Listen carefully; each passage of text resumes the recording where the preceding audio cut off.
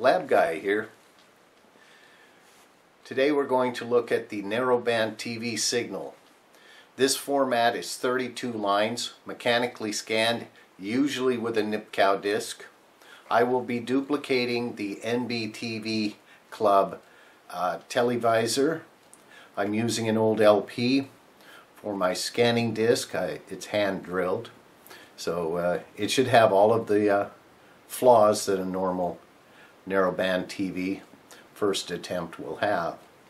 But first, let's go ahead and look at the signal on the scope. What I want to show you is that the video signal is rather conventional in that the video portion of the signal goes positive and the sync tips go negative, and that the way they do vertical sync, which is the once around rotation pulse of the NBTV disc, is done by leaving out one of the horizontal sync pulses. And in fact, let's switch to the vernacular of the club. They have line and frame. The once around pulse would be called frame, and the individual scanning holes are called the lines. And I'm using the Aurora Designs World Converter for my signal source. It is a video-based device that can produce a dozen or two obsolete video standards, everything from something like 20-line mechanical television all the way up to 405-line CBS color, 525 Dumont color, 525 CBS color. Those would be field sequential color systems. And so the output DACs in that device are designed to output 1 volt peak to peak into a 75 ohm termination. In narrowband television work, it's quite common to use the output of audio devices because the 32 line signal has audio bandwidth of about 10 kilohertz. So many of the club members record their video on the sound capture part of their computer using their sound cards or even reel-to-reel tape recorders and cassette tape recorders. When doing this, you want to record in WAV file format, uncompressed. The compressed audio MP3 format causes too much distortion to the signal for it to work very well. So let's look at a scope shot now of the video signal as I've captured it on the oscilloscope. Now I've triggered the scope so that at the very beginning of the scan on the left side you can see the missing sync pulse. That is the pulse at the bottom, which I highlight now. And then the rest of the sync is in this highlight. The way I have the scope triggered now, we're looking at less than 1 frame. It's just the way the scope triggered on this. So you could see the missing sync pulse. Now using some one-shots after the sync is separated, we can detect that missing pulse. Many of the schemes actually look at the 31 sync pulse train with the gap and compare it with the pulses produced by sync holes that are drilled through the scanning disc itself, and they are also drilled 31 holes and a gap. So really the two sync streams are the same. I don't know how they achieve phasing of the frame yet. That would be, it's actually this way, the centering of the crossover line in the frame on the picture. But we're going to discover that as we proceed. So let's look at the club video circuit going from the video input to the DC restorer, the sync separator, and the LED driver. Looking at their circuit, you see the video comes in on the left side into RV1, a 10K pot. It's AC coupled, and it goes to IC1A, which is set up as a black clipper. So this will force the DC, the bottom DC level of the signal, that is the very bottom of the sync tips, to 0 volts. The positive input of IC1A is tied to ground, which is 0 volts, and that is the reference. The diode on the output D1, on the output of the op-amp, feeds back the DC, and you'll note that that sets the DC on the right-hand plate of C2, which is located next to the potentiometer. Above that, IC1B is the sync separator. You will see that it is set up with R1 and R2 producing a 66 millivolt reference.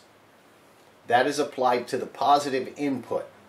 The video is applied to the negative input on pin 6, and the op-amp is configured as a comparator. The 1 meg resistor, R4, forms a positive feedback loop which speeds up the response so that it slices sync pulses just above 0 volts. The voltage reference is 66 millivolts. So as soon as the sync tip is 66 millivolts or higher, the output of the op-amp will switch on and produce a pulse for that period. The video portion is completely ignored. Moving on to IC2. IC2 is set up as a general purpose amplifier, driving the input of the power FET, the IRF510. There is a feedback loop going from RV3 back to the negative input of IC2. The output of IC2 is divided by 2 by R5 and R6 with an additional 10 nanofarad capacitor C4 placed across R5 as a high frequency boost. This is compensating for the high gate capacitance of the IRF510. In addition to the 1K and 470 resistors forming the negative feedback loop, there is a 33 ohm, a 15 ohm, and a 12 ohm resistor, and the latter two, RB and RC, with diodes attached. These are forming a gamma correction curve in that amplifier. It is my opinion that this is the wrong place to be performing gamma correction, because gamma correction is done properly in a video system at the source, such as in a camera or a scanner, whatever your source is.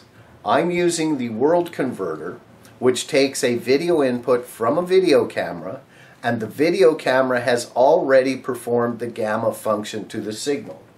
So now let's look at my version of this circuit. You'll notice that I have the same 10K input pot coming into a coupling capacitor to the DC restore, which I have redrawn so that it makes sense. Then it drives my video amplifier, which is very similar to the one shown in the club circuit, but my video amp drives a bipolar transistor, and the combination of the transistor, the op-amp, and the I-set resistor form a linear amplifier that converts voltage to current. The I-set resistor is chosen so that the input voltage at the top of the input pot determines the output current to the LEDs. LEDs are linear in the current domain. If I double the current, I double the light for the most part until the LED saturates. Above that point, it simply overheats and eventually fails. Note that the resistor values I give, a 5 ohm resistor will give me 100 milliamps into my LEDs if the pot was dialed all the way to the top. So by selecting the I-set resistor, we can set the top current for peak 1 volt in to give us whatever maximum current we want for our LEDs.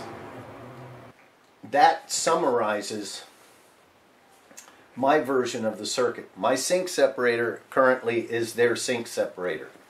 I'll go ahead and use that until I determine that perhaps it needs improvement, because I'm not real happy with it being on that side of the level control. But perhaps that makes sense when you have unreliable sources where the voltage waveform coming from your source, like an audio playback device, can be anywhere from 1/10 of a volt to 3 volts. You don't know until you see it. It's also, as far as I'm concerned, not properly terminated. I'm a real advocate for 75 ohm drive, 75 ohm termination, and calibrated 1 volt signals. Now, I understand that using sound cards doesn't give you that luxury.